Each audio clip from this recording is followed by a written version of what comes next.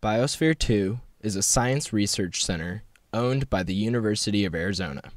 Within Biosphere 2, Earth's ecosystems are simulated in 4 major biomes: desert, marshlands, ocean, and tropical rainforest.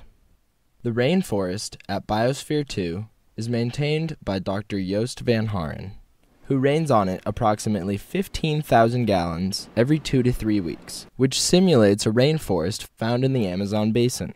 It comes to about 1,500 to 1,600 millimeters of rainfall a year, which would be equivalent to what relatively dry tropical forests see. The 1,600 millimeters a year here at Biosphere 2 is more equivalent to something that's 2,000 to 2,200 millimeters in the Amazon basin, for instance. Inside Biosphere 2, the structure keeps in a lot of the moisture. That's why we don't have to give it as much rainfall as in the real world. In one of his recent experiments, Dr. van Haren tested the effects of drought on plants in the rainforest. He said the most surprising thing about the experiment was how different each tree reacted to the drought. All the responses were to make sure that they kept more water within their leaves. With other trees, what they did was they dropped just a bunch of leaves, especially the leaves that weren't fully sunlit. So with that, they reduced the amount of water loss through those leaves, and then they could keep the other leaves more functional. In addition to simulating rainfall, the rainforest at Biosphere 2 is also kept at the same average temperature as a real tropical rainforest.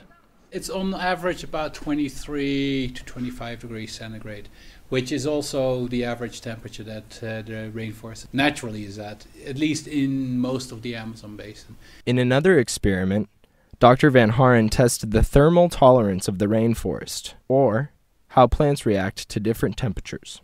At what temperature do the enzymes start to break down? And which means that pretty much the leaves are going to fall apart. And that's when everything stops. No photosynthesis can go on anymore.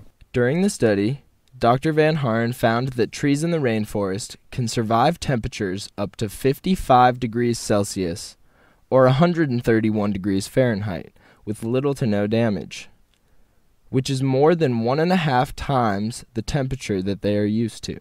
So they actually could handle higher temperatures.